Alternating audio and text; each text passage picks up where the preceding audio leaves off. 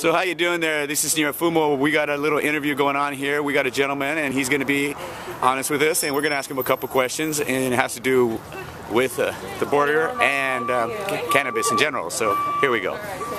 So how you doing there, my friend? Basically what I'd like to do is, why don't we go ahead and talk to you about, you wanted to talk to us about the border. So share with us how you feel about what's going on there. Well, currently I'm just beginning to understand a little bit about it, but I feel that an American citizen, as long as you're a citizen, you should be able to come across the border without any hassles.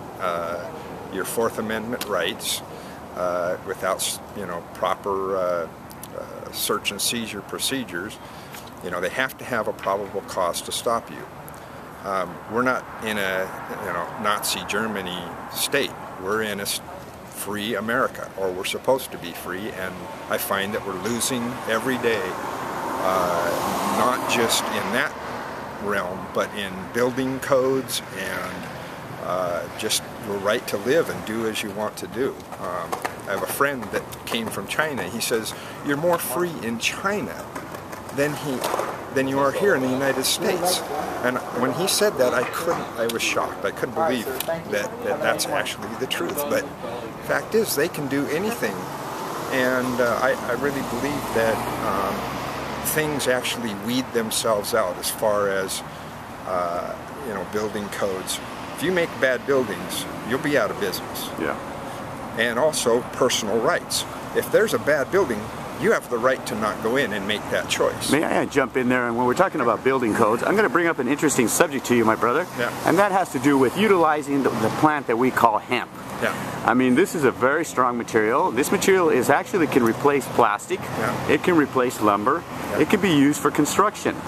So why are we utilizing material that is not durable? Talk to me, because I got a feeling that you have some good information on construction. Do you have a background in construction? Or? Just from doing remodels and things like that. Okay. I'm just a private citizen, not a construction guy at all. But as far as hemp goes, back in 1745, my great-great-great-grandfather farmed hemp. And it was used for clothing, all kinds of things, and I don't have a problem with that. That's great. I mean, if we can use products like that, that's fine. It's your personal choice. Now, for medical marijuana and just free use of marijuana, I'm still split. I don't know exactly what to think of it yet. I have a back problem. Okay. And it eliminates me from driving truck because you cannot take methadone and I have this problem. They can't figure out what's wrong. So I can switch off of the methadone to drive truck and go on to morphine for the time that I drive truck. I don't drive truck now, but if I wanted to, I could go back to it. Hemp may be not smoking it, but I understand there's a pill that you can get now. Yeah. There's ice cream, there's lollipops, there's all different kinds of things that I'm finding out about that could possibly help my back situation. May I jump in here, if you don't mind? I'm glad you brought that up. I am a patient myself, and I am dealing with cirrhosis of the liver, my brother, because of the fact that I utilize what we call the pharmaceutical medicines. I followed what the white coat doctors told me to do. So now I'm dealing with cirrhosis. So my question to you is, because I was on the methadone and I was taking Oxycontin and all this other so-called wonderful medicine that they prescribed to me, are you concerned about what effect it is having on your body as an individual? Yes and no. I'm on a very low dose. Yeah. So I'm not really concerned about it. And again, that's personal choice. Right, yes. If you want to take that stuff, whatever. Right. I'm trying to get into the business now of helping people that are hooked on drugs and getting them off drugs. Okay.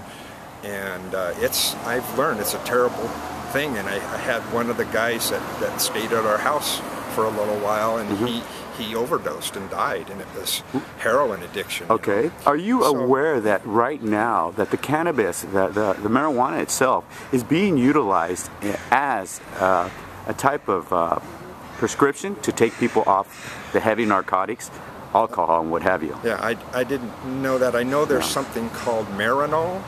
Marinol? And I don't know if that's exactly what you're talking about, yeah, but there's things that I know you can do, like I said, that the ice cream and the lollipops and that kind of stuff. Now, like I said, I'm still up in the air. Washington State is now a state that's legal to have marijuana. Right.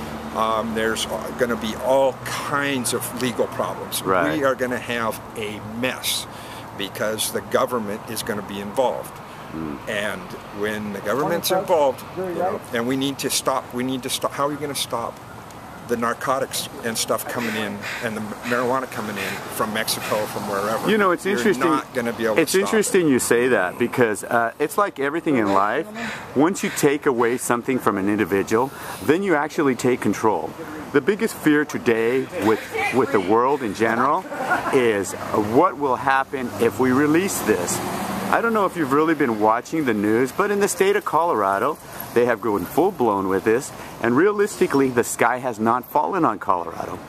The reason I am so much forward, and I'm sharing this with you, my brother, not to discourage you what you believe in, but just to share with you that right now we have serious situations where we have actual patients that are living because of the cannabis, that are dealing with cancer. There's a young lady that I would like you to do some research if you have the time, and she goes by Brave Michaela. She's out of Oregon, and this young lady is, I'm going to say, she's barely hitting her teens. Okay? So these parents are doing everything they can. The sad thing here is when we talk about the government has controlled us to the point where now a lot of the people in general have been misinformed. And this is how the government works. They misinform us. The reason I asked you to talk about the border, because I have some brothers and sisters up in the north who are dealing with their own issues with their own government because of the fact that they are patients. The information was released to the public, which they should not have been done, and the government of Canada wants to go ahead and take over the market and import cannabis when they could go ahead and keep this product in their own country to help them. But here's the sad part. Money! Yes, it is called money, my brother. But that's also called greed. That's called what the government has control. Yep. And that is what I'm here to ask, because these people... They're going to tax it to death. They are going to tax it to death. They've become the new, the new drug pushers.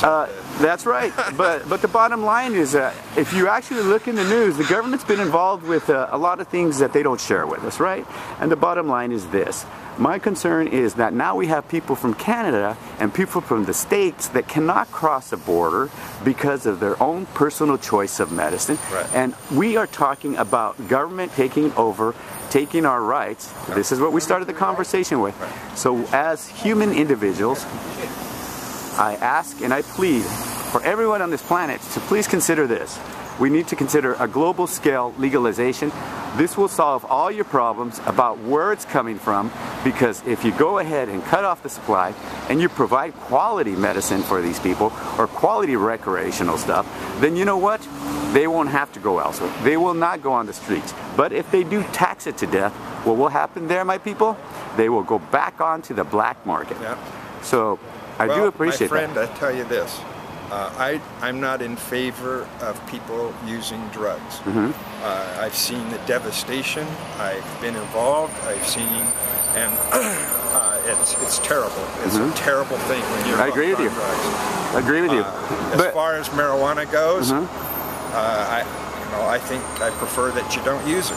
I prefer you live clean and get a good, healthy life out of cleanliness and holiness. And you know, as a Christian, I believe that's an interesting point, because actually there was a holy ointment that was used by Christ, the days of Christ himself, which had cannabis, that they used it as a lotion to go ahead and take care of the pain. Yeah. Well, you know, but then again, I agree. If you don't need to use it, don't use it, my friend.